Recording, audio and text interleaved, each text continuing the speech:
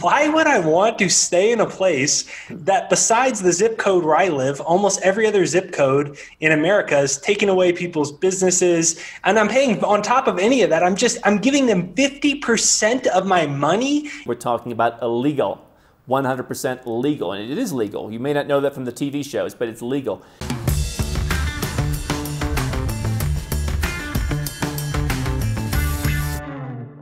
You know, what's funny is, as I've been kind of thinking out loud for the last few months about potentially leaving or just considering the idea of it, that is one of the most common resistances that I've heard from nearly everybody, is that, you know, there's going to be nowhere to hide, you know, if things get really bad.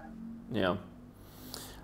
Listen, I mean, here's the reality, right? I had someone today who's like, convince me I should read your book. And it's like, I'm not going to, but it's a best-selling book. Like you, I've got a best-selling book on Amazon. I'm very proud of it. I said, you know what? I had another guy recently. He came to me. He was a friend of someone that I've helped save a lot of money. And we said, okay, here's what it's going to cost you. We're going to save you $1.5 million in taxes in the next couple of years. And he's like, I can't do it. I can't pull the trigger. And okay, no judgment. I mean, if you'd rather pay $1.5 million than $50,000, you know, go right ahead. But I think so many people, 99% of people, they really don't want to be free. They really don't want to take risks. You know, people have so many things. I mean, your world, right? Buy when there's blood in the streets. I have a friend who runs a business helping people invest in Asia. He lives in Bangkok. He bought an apartment where a bomb went off, like next to the lobby. And there were all the scared American and French expats were trying to sell because the bomb went off. And he paid 40% less. And a week later, everyone forgot the bomb went off. And you know, he just went right up. So, you know, if you're going to buy when there's blood in the streets, that's when you've got to do. You've got to buy when the bomb goes off. You've got to buy when some lunatic is running the country. You've got to buy whenever. And you know what? Maybe occasionally it doesn't work out. But, you know, so many people want to be tough. They're tough, right? You know, you know, they want to be Jim Rogers. They want to be whatever. But it's tough to be Jim Rogers. It's tough to do what we're talking about here because it requires that you get out of your comfort zone. You really have to buy when there's blood in the streets. You really have to go to places that your friends and family are going to say you're nuts. And if you can't live with that social pressure, it's not going to work for you, and you can be like the rest of the 99%. I don't say that to be nasty. I say it because, listen, I hire people. We've got over 30 people working for us full-time in-house. And people ask, well, if you're the nomad, why don't they work remotely? I said, we tried that with a smaller team, and people got sick of it. So I hire people who want to work and they want to live with their boyfriend in the city where they're from and they want to eat their food. And when I bring them to somewhere, I've got people coming to Colombia next week and they're not going to want to eat the spicy food because they like their food, right? And so most people, by the way, they're beautiful people, but most people don't want to change. They like where they're from. They like what they're doing. They're willing to pay the tax. It's worth the trade-off. And so they don't want to be exceptional and go where they're treated best. And so that's, I think, when the excuses come in. I think just being honest, I don't want to go. If it costs me 50% to live in Buffalo, New York, I'm happy to pay the freight. Okay, fine. Let's just be honest about it. You made a video like that and you were kind of saying something like that, similar. And I was listening to it in the gym. Like I said, I mean, I really am taking this seriously for myself and my wife and my daughter, and my wife is too. And so, you know, I've been really going through a lot of your videos and listening to the psychology of it. And when you said it like that, I said, well, why would I want to stay in a place that, besides the zip code where I live, almost every other zip code in America is taking away people's businesses, and I'm paying on top of any of that, I'm giving them 50% of my money and over the course of 40 years. And so it's interesting when you put it that way. And it's like we don't want to be free, or we don't want to change, or we don't want to take risks. But on the subject of freedom as it pertains to finances, let me ask you, as you've grown your business and you've worked, you know, with a lot of very, very, very, you know, you work with, your slogan is you work with 7- and 8-figure entrepreneurs, helping them internationalize, essentially.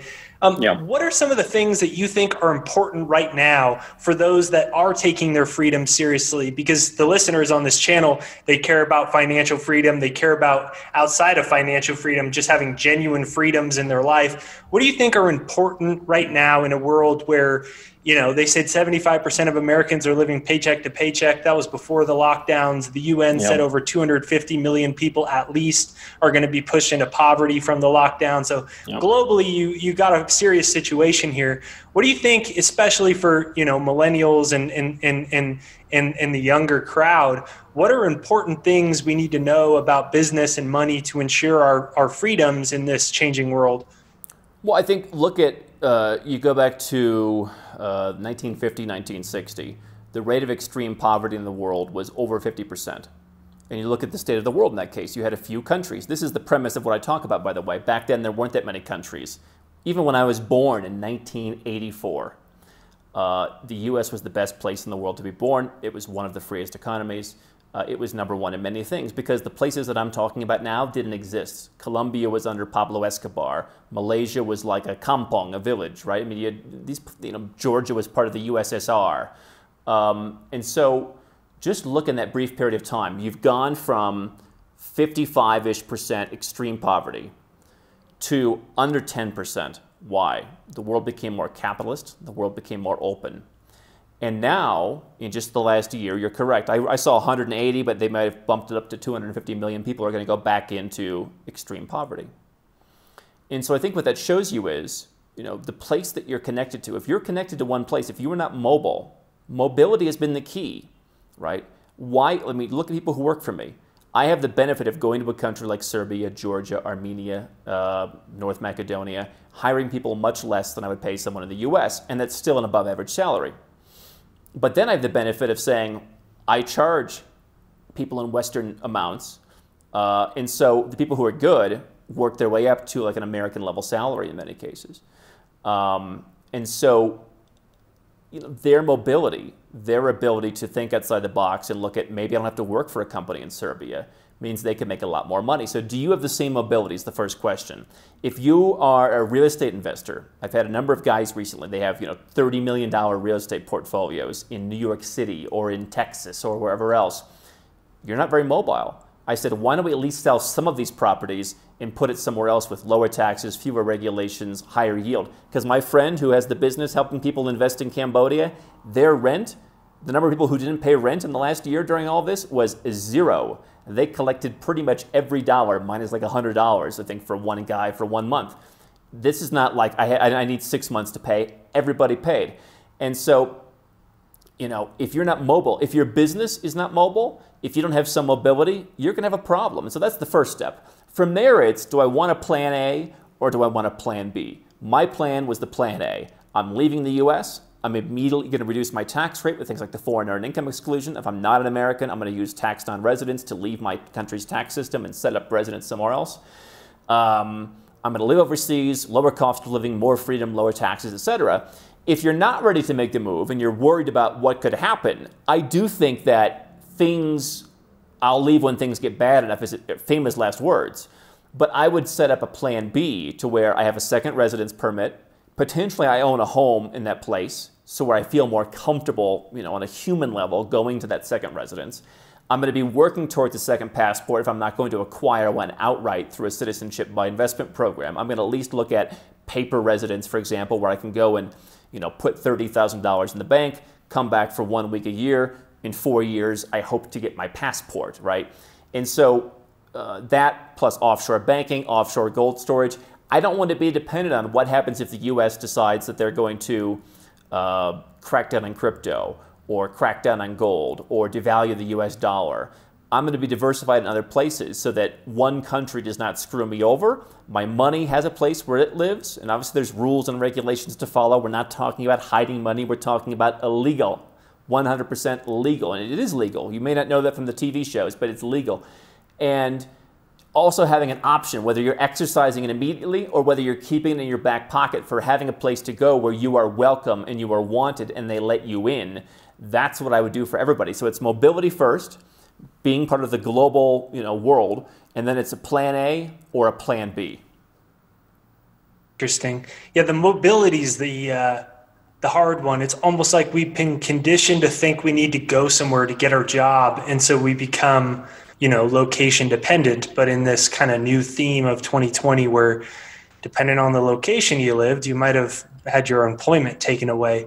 Do you think that the best way to do that is exclusively through the internet? Or I guess you even said you had real estate people where you technically don't even need the internet for it, although you could build an internet component of that business. You could just move some of your capital to another country and still have the same real estate model of physical real estate, just diversifying where you are.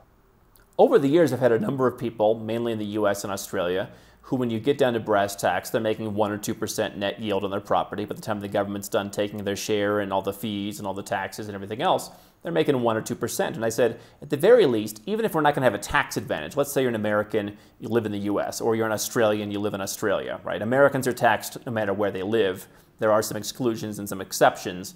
Obviously, everyone else in the world can simply leave their country and choose where they want to be taxed. But regardless, if you have real estate in Australia, you, me, or anyone else, we're going to be taxed in Australia, and we're going to have that tiny little return. So even if it's not a tax benefit, move some of that money to a Cambodia, to a Turkey, to a Colombia, where you can get, better returns, where property goes up more quickly, more steadily, because it's less correlated. It's not like up and down, like where I lived in Arizona. It goes up, it goes down.